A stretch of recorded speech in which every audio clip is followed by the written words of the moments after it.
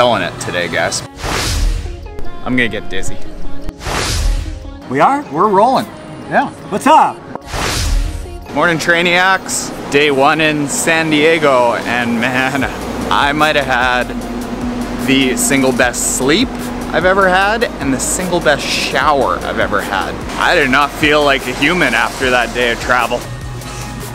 So yeah, I needed a lot of sleep yesterday. 8.5 hours. 8.5 hours is like tippy top of the range of what I'll sleep. Killing it today, guys. We have a really unique, fun, legendary thing coming up at lunch today. Get to meet somebody that makes dreams come true in triathlon. I'm not kidding. This is big. I put out the feeler for it a couple weeks ago. Dude said yes. I'm like, oh. I think there's a little kiddie pool in the Airbnb that I'm staying at, so go for a little shakeout swim in a bit.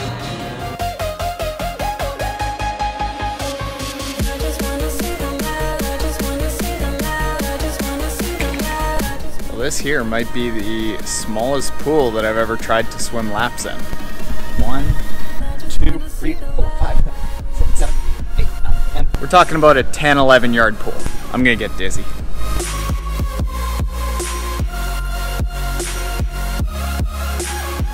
All right, I got my swim on, got my shower on, got my breakfast on. Gotta go to one workshop and check in for social media week. No, social media marketing world, getting these confused. And then guest appearance by a legend.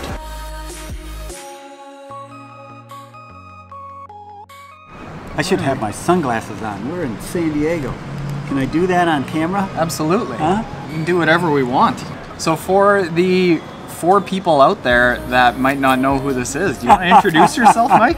Introduce myself? I promised a legend. Report to mat number 3, Mike Reilly, in the 149-pound weight class. Two-time NCAA national champion, Wisconsin Badger, hockey player, Micah, you are an Ironman! Hi everybody, it's Mike Reilly. Aloha. The voice of Ironman. If you have followed Ironman, especially Kona at all, you know that Mike has announced how many people across the finish lines of Ironman races over the last 30 years. Oh gosh, I think the number was around 330 to 40,000. 330 to 40,000? Done over 1,000 endurance events, the 5Ks, 10Ks, marathons. I mean, it's just, it adds up pretty quick. So let's ask a few of the questions that I'm sure you get asked a lot. What's your favorite race to call besides Kona? Honestly, my most favorite race is always the Ironman I am at. I have favorite places and favorite venues I like to go to.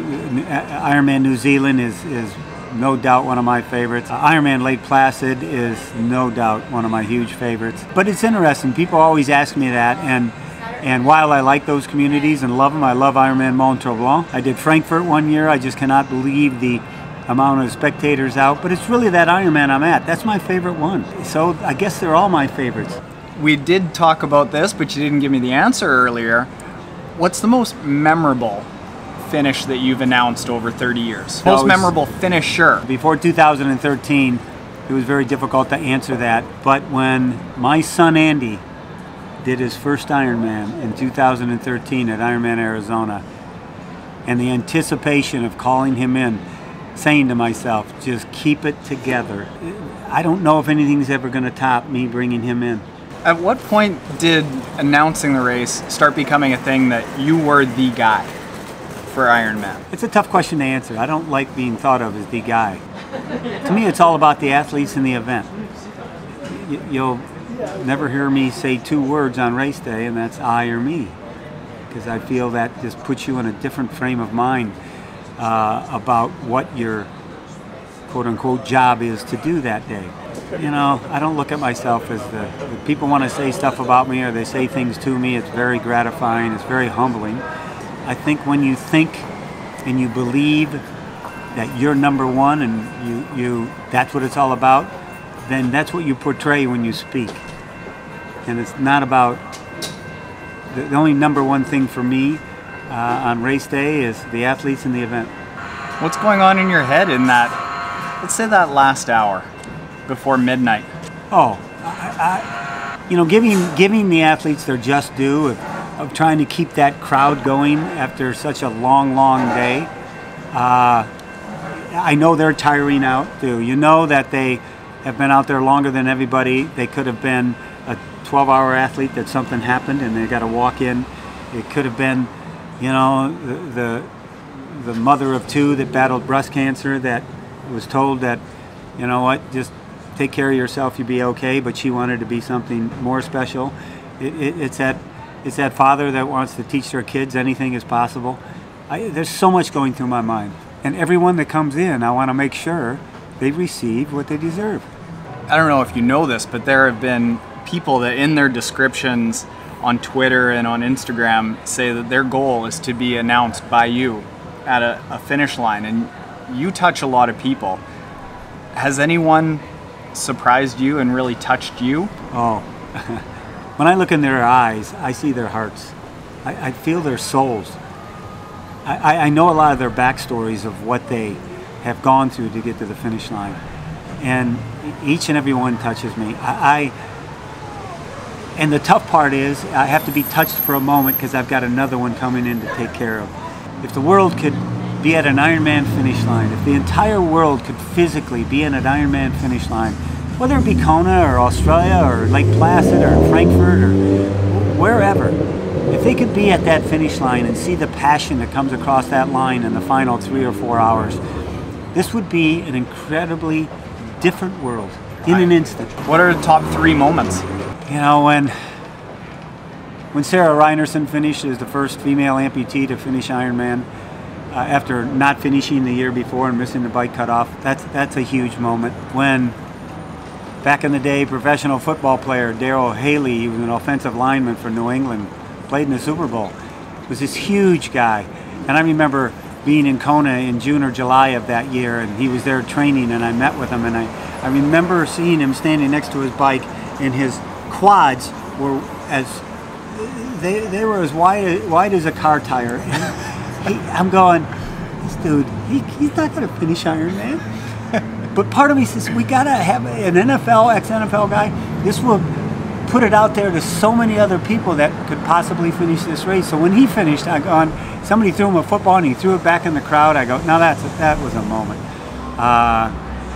George Yoda, I haven't thought about him, and you mentioned, I haven't thought, he was out of Long Beach, California, and he finished the race one year in 16:59:59.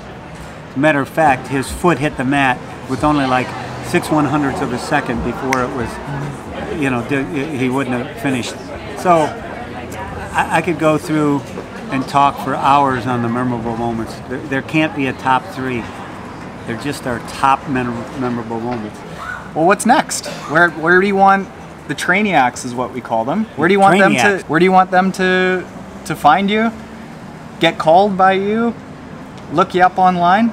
Yeah, you know, I've got a website, an old one. It is live, so, and a new one being built, but MikeReilly.net, and you can go there and see some past stories I've done, see my schedule, and we've got a new website coming out in about a month, but MikeReilly.net. Then you can go to my Facebook public page and see what's going on, and or my, you know, Twitter or Instagram account at Ironman Voice. You know, and I want to make sure that your audience realizes that, you know, I've always been under the mantra, you're the cause of your own experience, and if you always believe that, what's going to happen is you're going to be successful. Sure, there are going to be pitfalls, things come along your way, something could happen medically, something could happen physically that you may have not had control over, but if you always live by you are your own experience, you'll get to the start line, which for a lot of people is Herculean, even compared to the finish line, of getting to that start line. And you watch what happens, you'll finish. And that's what I love about our sport, because when I see young children at a finish line, or I see the kids of the parents that are doing it, or their aunts and uncles, and we're showing them that if you finish what you start, it all works out. Just finish what you start. And people, and your neighbors and friends that don't do, they're in awe of you because they go, you swim, you bike, you run? Well, the ones that are doing that now used to think about others in that way, but they decided to take that first step, either to join that, you know, triathlon club, or to you put their foot in a pool that they've never been in before, learn how to swim, and I have had hundreds and hundreds and thousands come up to me and say, I couldn't swim 18 months ago. Last time I rode a bike is when I was 16. I'm now 36 doing an Ironman. You know, it never ends. It's like Ironman is the good never-ending story, because every story has a backstory, which is more inspirational than the last one. It's amazing. Absolutely amazing. And the best part is you change the lives of people around you without telling them anything. You're living by action. And people read actions a lot better than they hear people's words. Good man. Take some actions and you might get announced by this fellow one day. Thank you, Mike. Just finish. Appreciate it. All right, brother. Thank you very much. Okay. Aloha. We've eaten our Caesar salad and it's time to go.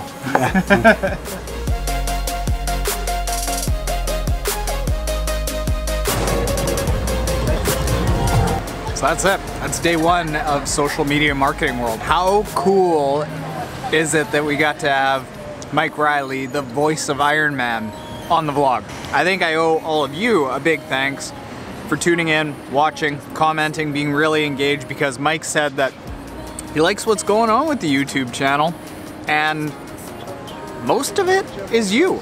I make one video, but you all watch thousands and thousands of times, so team effort. And yes, I know that it's ice cream. I deserve it. I did a half Ironman 3 days ago.